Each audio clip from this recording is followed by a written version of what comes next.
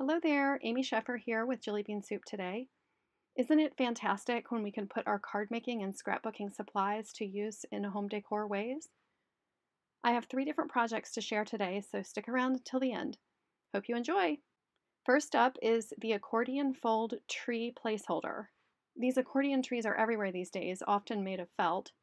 Save yourself some money, they're super easy to DIY. I'm using a bold black and white pattern from Jillibean Soup's Garden Harvest collection, along with the tree die from the Winter Wishes stamp and die set. You'll need at least 6 to 8 tree die cuts minimum, but could probably add 2 to 4 more if you want a fuller finished tree. I'm using 8 die cuts. I've already scored each tree along the center vertical line to make the folding easier. Next, I'll be adhering the trees together accordion style. I found it easier to adhere the trees in pairs first, remember only on one half, and then build the accordion from there.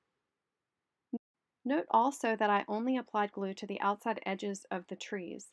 That allows me to insert a dowel rod tree stem up through the center. I've placed a little touch of hot glue to anchor the tree in place on the rod. Next, I've tied on a tiny craft jewelry tag and finished with a wood veneer star. For the tree base, I'm using tiny birch slices, which I found in a set of 4 at Joann's. They're marketed as birch tags for wedding table decor. I drilled a hole in the birch slice to make inserting the dowel rod easier. And that's it. Pro tip, write out the name before you tie on the tag. It was a little hard for me to maneuver this one in a way that I could write on it, and so I actually had to redo it off camera. Next, I'm creating a simple centerpiece. I'm starting with an inexpensive plain basket. I think this one came from Michael's. To dress it up for the holidays, I've added some buffalo plaid ribbon tied off with a big button. Next, I'll be making a fabric tree accent for the basket. I've cut 2 trees from twill fabric and a third from ivory cardstock.